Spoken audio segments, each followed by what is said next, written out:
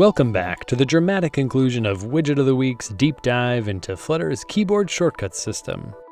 After exploring the focus and shortcuts widgets, we're finally ready to understand the final player in this drama, the Actions widget.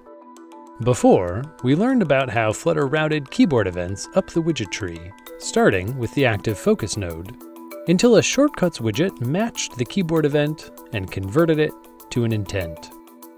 The Actions widget closes this loop by matching intents with actual functions that fulfill your user's hopes and dreams. To start, add an Actions widget to one of your widget's build methods. The Actions widget takes an important named parameter called Actions, which is a map of intents and actions. It's best to define that map separately, but once you have, plop it back in your Actions widget. And what do these action classes look like?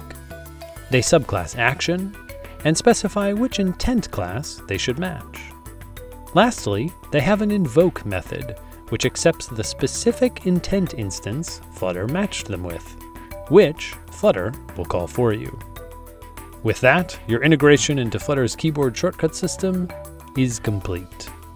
The user types keys on a physical keyboard, and a key event propagates up the widget tree, until a shortcuts widget converts it into an intent.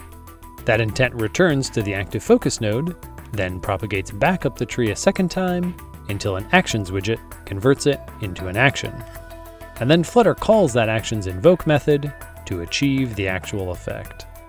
In the end, your desktop and web users are happy, and Flutter's focus system passed messages around instead of you having to couple lots of your UI widgets to knowledge of specific keyboard shortcuts. For more info on Flutter, head to flutter.dev.